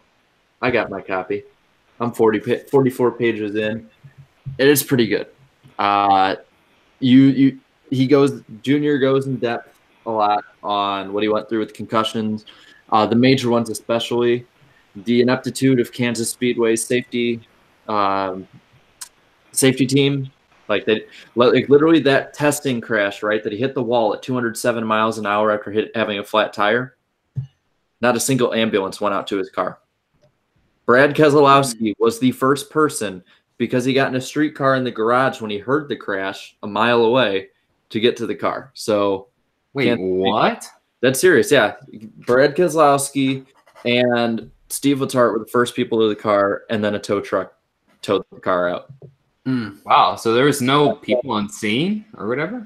So I don't know what the deal was, but Kansas Speedway, if anyone from there is watching, not a good look. Not a good look whatsoever. Testing sessions, do they have something where you just test at your discretion? I don't know, but I mean, they have to have a doctor at the track, I'm pretty sure, when there's drivers and when there's people working there. You know, they always have. I mean, I'd assume, Darian, you might know better than me because you work at the Speedway, but is there always somebody on hand in the medical center? All the time, like 100, like every time, like even for like the dream racing cars and stuff, when we have like people from like literally all over the world come to the Speedway just to do this dream racing thing. And also for the Richard Petty driving experience, man. Yeah, I've been around that place and stuff. I've gotten a fully detailed tour of it. And yeah, there's always people in there no matter what. Even if there's nothing going on, there's always people staffed. And this reminds me of like back in 2002. I just had to pull it up because I was reminded of it with this. With nobody going to the scene, that's crazy. It reminds me of like what happened with Eric Martin back in 2002. I think it was an ARCA race where in practice, this was before they had spotters actually. Oh my gosh! During practices. So what happened was a car spun off hit the wall, was like parked in front of the track. Deborah Renshaw drives into the driver's side door, and Eric Martin wound up dying. And then they had to mandate spotters are required to be present during any time a car is on track. Period. Mm-hmm.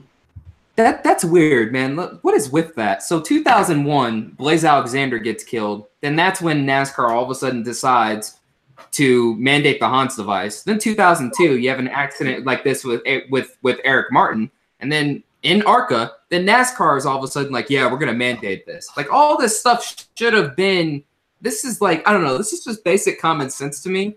And granted, yeah, it was the early 2000s, but I mean, come on. Like you had like 4 or 5 deaths before the Blaze Alexander one. And then these cars are going like, what, 200 miles an hour at some places, and you don't have spotters mandated? I don't know. I don't know about all that. It seems like that should be common sense to me. I think 2002 is like the dark period with all the deaths and stuff. Yeah. Well, I think with a lot of people our age, we've sort of just grown up with, that's just how it's been, like for us that started watching 2004, 2005, I mean, it was only 3-4 years before we started watching, like that was how NASCAR was, and the stuff that you don't see behind the scenes that NASCAR does, like with what do you call it, the checkups that they do with the doctors after a crash. And it was just basically, feel all right? Yeah, all right, go home. I mean, that's just the stuff you don't see. So I don't know. No, researching a lot of my list, you see a lot of like the bare bones what NASCAR was back in like the 70s and 60s and 80s before my time, and it's just a completely different beast. Everybody's pretty much to themselves for themselves. Safety, that's secondary. We gotta get this car going fast first. Yep. Yeah, just to put it how brutal the 70s NASCAR period was, there was this video at Daytona. It was like 72, 73. I can't remember who the fatal crash was for, but they showed the crash. And then, unfortunately, behold to me, because I didn't know they were going to show this part, and I was scared like shitless when I saw it. They showed like the dude who they got out of the car, like basically on a stretcher, and he was dead. His freaking neck was turned, like his head was turned, like his face was like right here. That's how bad that was. I was like, oh my gosh. I don't know. This is ugh. That's just it seems like common sense because it's all we've seen. So I kind of understand the standpoint of people not thinking that far ahead, and that's why unfortunately a lot of safety stuff is always reactionary. So I kind of get why this stuff. I mean, we had the safer barrier and didn't decide to put it on all the walls till we hit all the walls. You think that would make sense, right? So I get it, but you talk about safety stuff, and it seems like, we're talking about stuff that happened a long time ago in the past, and, talking about the whole, someone was talking about racing to the yellow again or something like that. No, Larry McReynolds. Yeah. Yeah. Yeah. So it's like, maybe it's good to do it as it is because, hurry up and get to the driver, make sure their safety is put first. But it's like, this is completely different here. But it seems like there was a long time ago in Formula One, I think is what it was. Like there were safety officials out there trying to work a crash, and then cars were still racing, and like someone just got like, someone's safety car just got obliterated. Yeah. They literally just saw. That was a teenager, actually. I think I can't remember his name. He was like 18 though, or something like that. He was trying to help the dude, and like while the wreck was happening, and then freaking car just hit him. And what's crazier is that the driver, like, they were trying to attend. I think he like passed, I believe. So, or I think that was like another wreck, maybe or something. I don't know. Well, and I'm not like no joke. Like I'm not making any joke out of this. He was basically vaporized. Like that's how hard. Like he was just hit, and you just saw like a mist of blood. That's it. Yeah, I've seen the video, and that's why I'm gonna make a video on this, probably out tomorrow or Friday. The way McReynolds brought it forward, his argument was horrible. Like it was cringeworthy. The points he brought up, he brought no facts whatsoever. I don't like how we do it now, but there's really no good way to do it. Like fans are going to be mad no matter what. On one hand, I like racing back to the line, especially like if one car spins on the last lap, it's like, oh, throw a caution. They haven't hit anything. One of those things. It's like that's bad. Now, go ahead. I thought you were done. Go ahead. No, I wasn't. At the same time, if there's a huge crash like the one we saw at Talladega where someone goes straight into the wall, and it's like you wait a while after they went full speed into the wall, it's like that's a bad look too. Like I know Kurt Busch was angry because he didn't win, but at the same time it's true. So NASCAR's in a hard spot with this, and this is one where I'm going to give them leeway. I'm not going to be as harsh because you literally have these people's lives in your hands, and you make the wrong call. Somebody like let's say that Eric Almirola, when he broke his back or his leg? Or I think it was his back. It was his back. His back. Yeah, when he broke his back. Say that's the last lap, and NASCAR waits that extra minute or so to, waits the extra minute to go with the car. What happens if he needs right away to get care, to get some medical treatment, and he can't because we were too busy watching it finish, and something permanently wrong happens to him, So that's the spot they're in. I'll give my take. I didn't want to do it as a devil's advocate because I'm not sure where I stand on it anymore. I know I used to see it as black and white, but this is definitely not as much a black and white issue. I think that Larry McReynolds doing this made any argument whatsoever about it now look even dumber than it could have. And at the same time, any intelligent arguments about it now have to be, well, are you agree with this kind of deal? I don't know. It's complicated. I'm glad I'm not NASCAR in this situation. I thought the overtime line was not a good idea. I thought it was dumb. But I think that it could have been effective if that applied to the last lap. Because I know, in other series, if you don't finish under green, you can still have a caution on the last lap at a restart. I think that the overtime line could have been a decent balance point to, if you get that far on the last lap, if there's a caution, if you wreck before that, you'll restart. If you get past the overtime line, then you'll let them race back, and you essentially have I know it's difficult on ovals, but you institute basically it's sector caution. So that half of the racetrack, since it's happened in the back half, is yellow, and as soon as you finish, you have to stop. So I thought maybe you'd have half a track to slow down if the wreck happens after that overtime line on the back straightaway. I thought that might have been a balance they could have gone with, but I don't know. It's always, the problem is there's always going to be different circumstances, so it's tough to look at as black or white. Now, there's also, I don't know, just it's pretty dangerous just to be on the track either way, whether it's under green and caution. And the 2004 Goodies Dash Series race at Daytona is a perfect example. So there was this guy, I can't remember his name, but he was a paraplegic, and the only way he could make the car go or stop was, I believe he had to pull something while he was driving or whatever. I'm not sure how that works, but there was a worker on there who was working the scene of a crash, and he didn't see him in time, so he couldn't pull I guess he couldn't pull whatever he could in time, and basically the dude got ran over. And if you go back and if you Google that race, it's on YouTube, you can see people hosing, and they don't show you what they're hosing off, but it kind of clicks. Basically they were hosing him off the track, unfortunately. So, yeah, it's a problem, under green and all that stuff, but I don't know. It's just a pretty dangerous place to be on either way. These cars are huge, going pretty fast, and even, they're still going pretty fast under caution.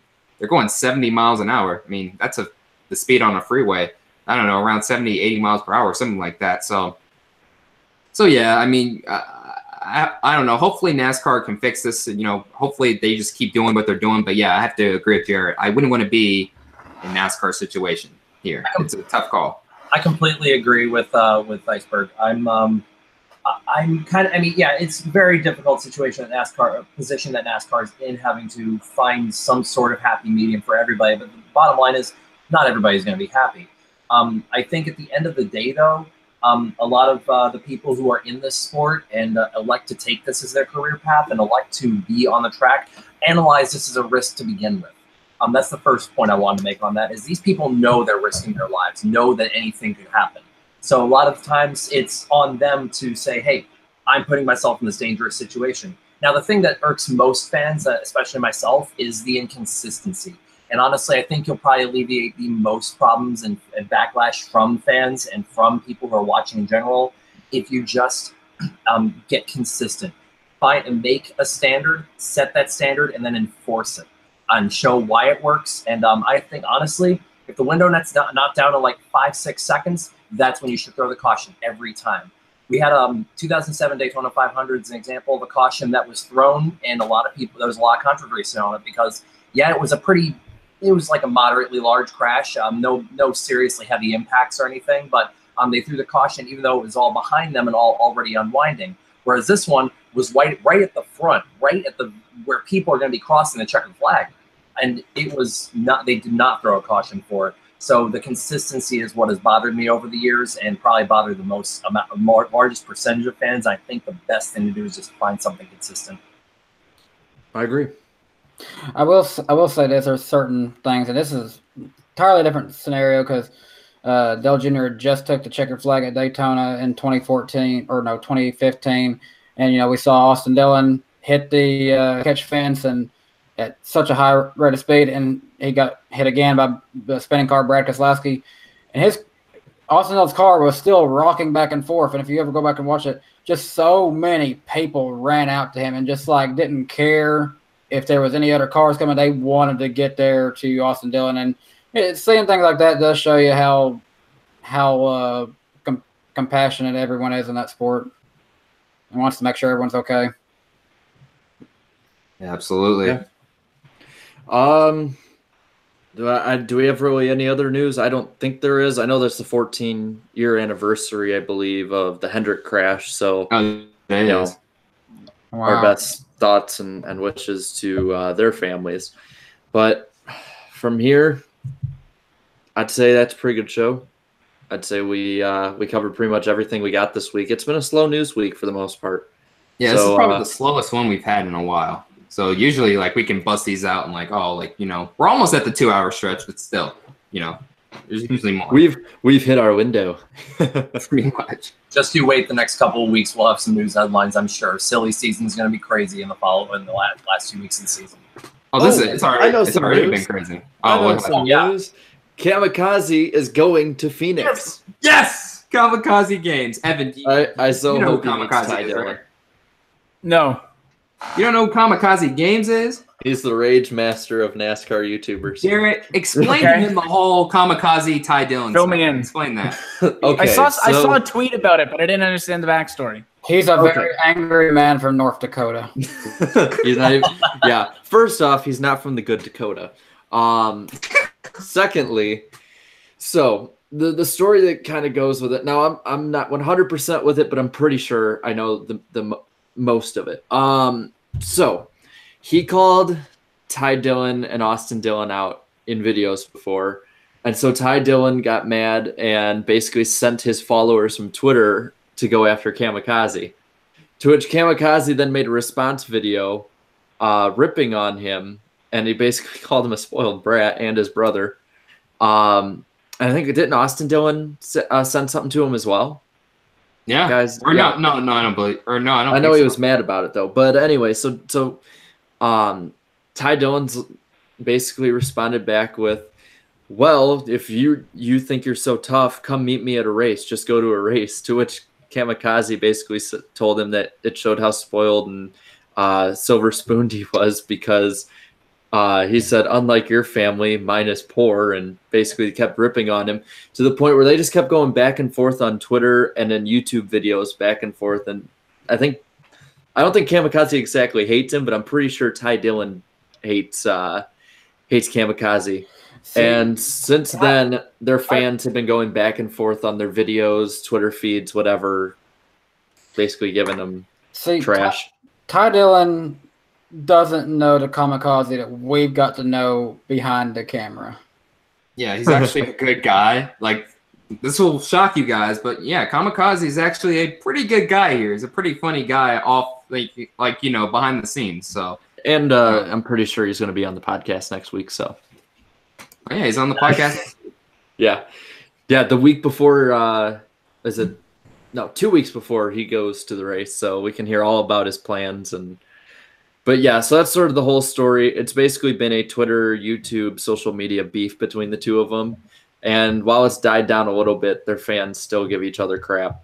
And which I'm still surprised Ty Dillon has. I'm still surprised Ty Dillon has fans. Like, let's be honest here. I'm still surprised he even has fans. The way he runs and stuff. Let's just take the personality out of the equation for a second. Just why are you a fan of Ty Dillon? Why would you want to be a fan of Ty Dillon? The way he just runs. I don't know. It's just not good. That's just my take. I had a similar thing on Twitter happen. I'm not going to talk about it here. I'll tell you guys after the podcast. But I had a similar kind of thing happen a couple weeks ago. Okay. I can't wait now. There's no evidence left, so I know what it is. Don't say it. I want to hear it after. I ain't going to say it, though. We'll talk about it after the podcast. So should we just end the podcast now? Is that the question? Should we just end the podcast, do our outros, and get out? Now I'm just curious, though.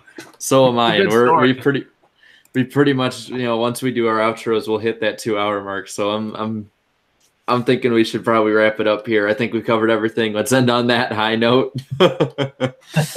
Of our guests, which one of you two wants to outro first? I've been going second all night, so I'll wait and go second again. Okay, what do you want me to say? Just say who I am and what I do. Pretty much. That's all. Yeah, I'm 10 to go. I'm a 10 to go. I'm a list maker for NASCAR. I've been doing lists on YouTube, top 10 lists and stuff.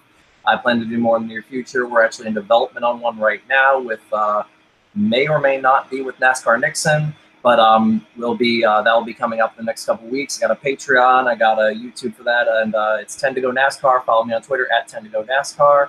And it's been a pleasure being here. Thank you guys very much for having me on the show. Yeah, thanks for being on, man. Okay, well, I thanks for the invite, guys, for having me. You can follow me on Twitter at Evan Posocco, EvanPosocco. Our season's done. If you missed the start, our NASCAR Peak Free stuff ended last night. I still encourage you to go watch it. It was a fun race. We had a season with Joe Gibbs last year in the offseason. I don't know if they're going to be doing that this year, but I'm sure we'll have something. But if it's NASCAR and iRacing, I'm there. So thanks for having me, and I'm sure we'll be around in the Twitter sphere. All right, thank you for being on. Danny, you want to do your outro then? Yep, I'm Danny B from DannyBTalks. I'm like bootleg 10 to go. I also do some list videos, including my most popular series, 5 NASCAR Drivers You Forgot About, which I am currently producing the 6th installment as we speak. I'm getting some new cartoon animated avatars of Danny B that you see in my videos. It kind of sets me apart a little bit. And yeah, I'm looking forward to trying to get back into making those more. If it means using up all the spare time that I have, I will do it. And most likely that could even mean less streaming on my channel. I think a lot of people haven't really been enjoying that. I get it. I know why y'all come to my channel. So let's get back into making videos like that. Tomorrow, though, I'm actually going to have a NASCAR Crash compilation. Those usually don't come out until the season ends, but I'm going to just go ahead and put mine out now. Oh, yeah, I read about that on Twitter earlier today. The song you're using. All right, so I'll go next. Anyways, thank you guys so much for watching another edition of the NASCAR Weekly Podcast. Once again, new upload on my channel, Bobby Labonte Championship Seasons 2000, which is still one of the most underrated championships of all time. It's crazy. A championship that dominant is basically forgotten about in history. So it's basically buried beneath all of the history and stuff. So good to basically refresh your guys' memories on that. Also, I don't know, I'm thinking about maybe doing another upload, possibly maybe this Saturday or Sunday. I'm not sure what it would be. I'm thinking it would either be another bad seasons or a bust video. So definitely look out for that. And also make sure to subscribe to all of these guys' YouTube channels. Well, except Evan, he doesn't have one, but make sure to subscribe to. I do, and you don't want to. It's no good. Oh. It's just random stuff. I haven't posted on it in years, so just don't find it. Oh, just don't find it then. Then never mind. All right, writing right now. Evan has a YouTube channel. Like Darian said, subscribe to all the guys' channels. Oh, I didn't do my outro. Hold on. Anyways, thank you guys so much for watching. This is Black Flags Matter. Catch you next time. All right, go ahead. He's always got to get that in. I thought we were going to get through it without it. No, but as he said, down below are the links to everyone who has channels down there, and as well as the iRacing official YouTube channel and iRacing.com. So check those out as well. Evan's Twitter is in the description, I believe, as well. So go follow him if you haven't already. 10 to Go is on Twitter. All of us are on Twitter. And for the most part, we're PG, family friendly. Yeah. Anyway, anyway, next week we're gonna be on Darian's channel for all you I saw in the chat asking that. Oh, we are? I didn't know that. I forgot. All right, go ahead. Yeah, we are. So for all of you saying to boycott the channel, the podcast because we don't read your comments, we do, and don't boycott. Yeah, we read all of them. We're ever present. Like I said, Kamikaze Games will be one of our guests next week, as well as IDK Player, who has been dominating the NASCAR YouTube Pro Series preseason. Race of that will be on 2 races of that will be on Sunday, our finale, before we just have the regular season in November. So that'll be pretty fun. As for me, Devil's Advocate every Tuesday. No missing rings tomorrow because it's every other week. So expect one at the 1st of November. You can kind of figure it out from that date if you just do a little research on it. Nothing really else to say. Fun podcast. Thank you all once again for watching, and we'll see you next week on Darian's channel. So